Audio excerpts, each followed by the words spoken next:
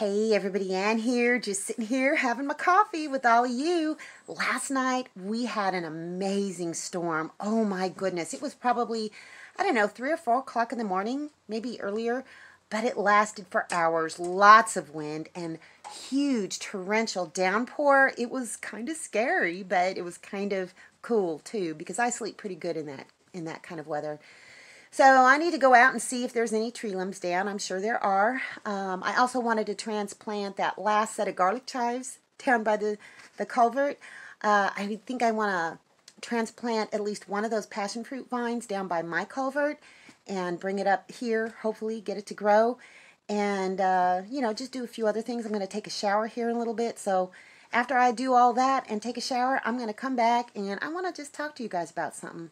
And, it's words and how words can affect people in a positive way and a negative way. And sometimes, whether you know it or not, or you realize it or not, some of the things you say may impact people in a way that you never even suspected. So let me get my day going and I'll be back in a little bit. Okay, I'm going to do this totally differently. I had collected a big, long list of, words, about words and the tongue and whatnot. So I decided to kind of level it down to maybe 3 or 4 verses. And then I got it down to 2. And then I got it down to 1. So, me being the pedant that I am, had to pick up my book, my favorite book, which is this. And this was given to me by Andy's mom. Andy from Andy's Tennessee Life and Homestead. His mom gave it to me, and it was actually his sister's. Her name is on the inside of it. So, this has been very instrumental. I love reading it. So, I went and took this one verse that really resonated with me, and I went to that book and I ended up reading the whole book. It's a very short book, and it's James. It's a letter, and you know what, I'm going to go ahead and read you the entire book. Now, I don't want you to approach this like I'm preaching at you, but I want to share with you something that is very, very meaningful to me, and it's very relevant and very timely for not only my own life, but what's going on in the world as well. So, I hope you enjoy this. James, a servant of God and of the Lord Jesus Christ, to the 12 tribes scattered among the nations, greetings. Consider it pure joy, my brothers, whenever you face trials of many kinds, because you know that the testing of your faith develops perseverance. Perseverance must finish its work so that you may be mature and complete, not lacking anything. If any of you lacks wisdom, he should ask God, who gives generously to all without finding fault, and it will be given to him. But when he asks, he must believe and not doubt, because he who doubts is like a wave of the sea, blown and tossed by the wind. That man should not think he will receive anything from the Lord. He is a double-minded man, unstable in all he does. The brother in humble circumstances ought to take pride in his high position, but the one who is rich should take pride in his low position, because he will pass away like a wildflower. For the sun rises with a scorching heat, and with others the plant. Its blossom falls, and its beauty is destroyed.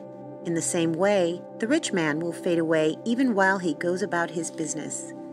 Blessed is the man who perseveres under trial, because when he has stood the test, he will receive the crown of life that God has promised to those who love him. When tempted, no one should say, God is tempting me. For God cannot be tempted by evil, nor does he tempt anyone. But each one is tempted when, by his own evil desire, he is dragged away and enticed. Then, after desire has conceived, it gives birth to sin, and sin, when it's full grown, gives birth to death. Don't be deceived, my dear brothers. Every good and perfect gift is from above, coming down from the Father of the heavenly lights, who does not change like shifting shadows.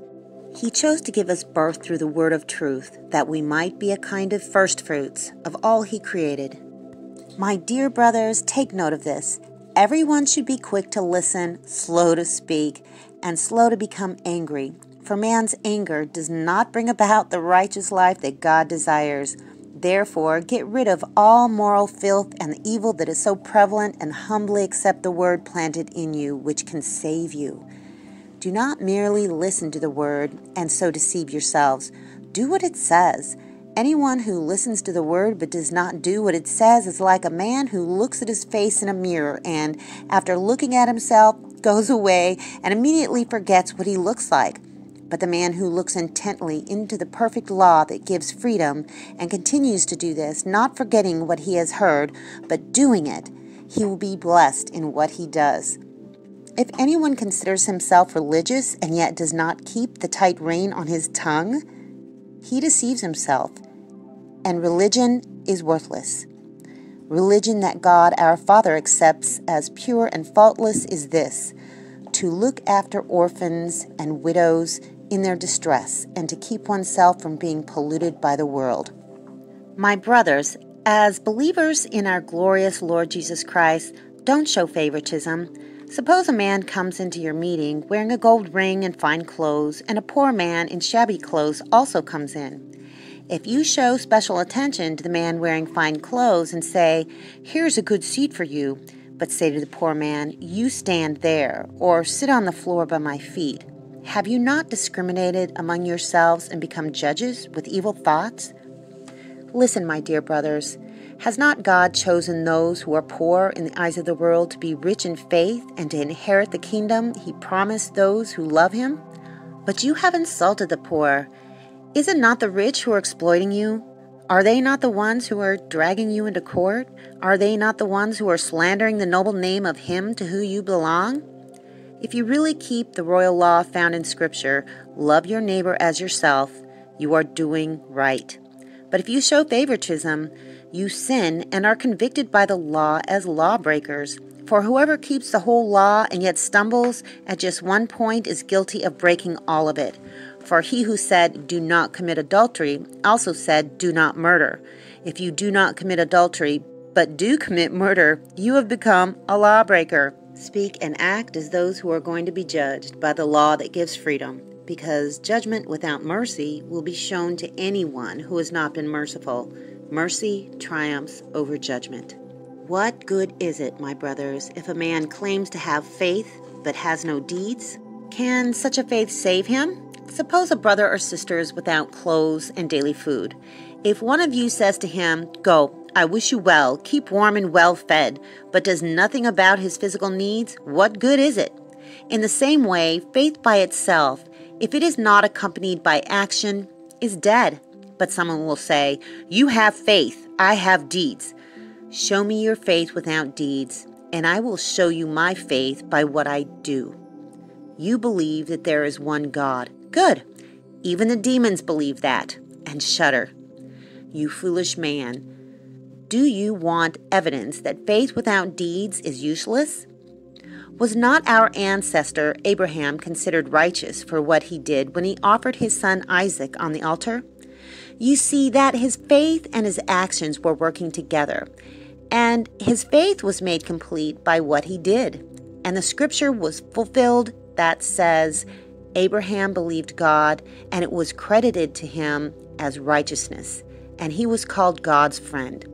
You see that a person is justified by what he does, and not by faith alone. In the same way, was not even Rahab the prostitute considered righteous for what she did when she gave lodging to the spies and sent them off in a different direction? As a body without the spirit is dead, so faith without deeds is dead. Not many of you should presume to be teachers, my brothers, because you know we who teach will be judged more strictly. We all stumble in many ways. If anyone is never at fault in what he says, he is a perfect man, able to keep his whole body in check. When we put bits into the mouth of horses to make them obey us, we can turn the whole animal, or take ships for an example. Although they are so large and driven by strong winds, they are steered by a very small rudder wherever the pilot wants to go. Likewise, the tongue is a small part of the body, but it makes great boasts. Consider what a great forest is set on fire by a small spark. The tongue is also a fire, a world of evil among the parts of the body. It corrupts the whole person, sets the whole course of his life on fire, and is itself set on fire by hell. All kinds of animals, birds, reptiles, and creatures of the sea are being tamed and have been tamed by man, but no man can tame the tongue. It is a restless evil full of deadly poison. With the tongue we praise our Lord and Father, and with it we curse men who have been made in God's likeness. Out of the same mouth comes praise and cursing. My brothers, this should not be. Can both fresh water and salt water flow from the same spring? My brothers, can a fig tree bear olives or a grapevine bear figs? Neither can a salt spring produce fresh water. Who is wise and understanding among you? Let him show it by his good life, by deeds done in humility that comes from wisdom. But if you harbor bitter envy and selfish ambition in your hearts, do not boast about it or deny the truth. Such wisdom does not come down from heaven, but is earthly, unspiritual, of the devil. For where you have envy and selfish ambition, there you find disorder and every evil practice. But the wisdom that comes from heaven is first of all pure, the peace-loving, considerate, submissive, full of mercy and good fruit, impartial and sincere. Peacemakers who sow in peace raise a harvest of righteousness. What causes fights and quarrels among you? Don't they come from your desires that battle within you? You want something but don't get it. You kill and covet, but you cannot have what you want. You quarrel and fight. You do not have because you do not ask God. When you ask, you do not receive because you ask with wrong motives, that you may spend what you get on your pleasures. You adulterous people, don't you know that friendship with the world is hatred toward God? Anyone who chooses to be a friend of the world becomes an enemy of God. Or do you think Scripture says without reason that the Spirit He caused to live in us envies intensely, but He gives us more grace? That is why Scripture says, God opposes the proud, but gives grace to the humble. Submit yourself then to God. Resist the devil, and he will flee from you. Come near to God, and He will come near to you. Wash your hands, you sinners, and purify your hearts, you double-minded. Grieve, mourn, and wail. Change your laughter to mourning and your joy to gloom. Humble yourselves before the Lord, and He will lift you up. Brothers, do not slander one another. Anyone who speaks against his brother or judges him speaks against the law and judges it. When you judge a law, you are not keeping it, but sitting in judgment on it. There is only one lawgiver and judge, the one who is able to save and destroy. But you, who are you to judge your neighbor? Now listen, you who say, today or tomorrow we will go to this or that city, spend a year there, carry on business and make money. Why, you do not even know what will happen tomorrow. What is your life? You are like a mist that appears for a little while and then vanishes. Instead, you ought to say, if it is the Lord's will, we will live and do this or that. As it is, you boast and brag. All such boasting is evil. Anyone, then, who knows the good he ought to do and doesn't do it, sins. Now listen, you rich people, weep and wail, because the misery that is coming upon you. Your wealth has rotted, and moths have eaten your clothes. Your gold and silver are corroded. Their corrosion will testify against you and eat your flesh like fire. You have hoarded wealth in the last days. Look, the wages you failed to pay the workmen who mowed your fields are crying out against you. The cries of the harvesters have reached the ears of the Lord Almighty. You have lived on earth in luxury and self-indulgence. You have fattened yourselves in the day of slaughter. You have condemned and murdered innocent men who were not opposing you. Be patient then, brothers, until the Lord's coming. See how the farmer waits for the land to yield its valuable crop, and how patient he is for the autumn and spring rains. You too be patient and stand firm, because the Lord's coming is near. Don't grumble against each other, brothers, or you will be judged. The judge is standing at the door. Brothers, as an example of patience in the face of suffering, take the prophets who spoke in the name of the Lord. As you know, we consider blessed those who have persevered. You have heard of Job's perseverance and have seen what the Lord finally brought about. The Lord is full of compassion and mercy. Above all, my brothers, do not swear, not by heaven or by earth or by anything else. Let your yes be yes and your no, no, or you will be condemned. Is any one of you in trouble? He should pray. Is anyone happy? Let him sing songs of praise. Is any of you sick? He should call the leaders of the church to pray over him and anoint him with oil in the name of the Lord. And the prayer offered in faith will make the sick person well. The Lord will raise him up. If he has sinned, he will be forgiven. Therefore, confess your sins to each other and pray for each other, so that you may be healed. The prayer of a righteous man is powerful and effective. Elijah was a man just like us. He prayed earnestly that it would not rain, and it did not rain on the land for 3.5 years. Again he prayed, and the heavens gave rain, and the earth produced its crops. My brothers, if one of you should wander from the truth, and someone should bring him back, remember this: whoever turns a sinner from the error of his way will save him from death and cover over a multitude of sins. Yep, that's it, folks, the entire book of James. Can you see now why it's so special to me? And can you see why I feel like it's relevant to the world at large? I'm hoping that at least a few of you will take away something positive from this and remember it when you're out there speaking and sharing your words and passing judgment and, just assuming things about people and saying those things that you assume about people, because it's unkind and it's sinful, really. I mean, if you don't believe in sin and heaven and hell and God and whatnot, that's just fine. But it's just plain ugly. They knew it back in the day of the Bible. I mean, heck, those people didn't have any classes in psychology or whatever. They just knew. They knew. And they shared their wisdom with us.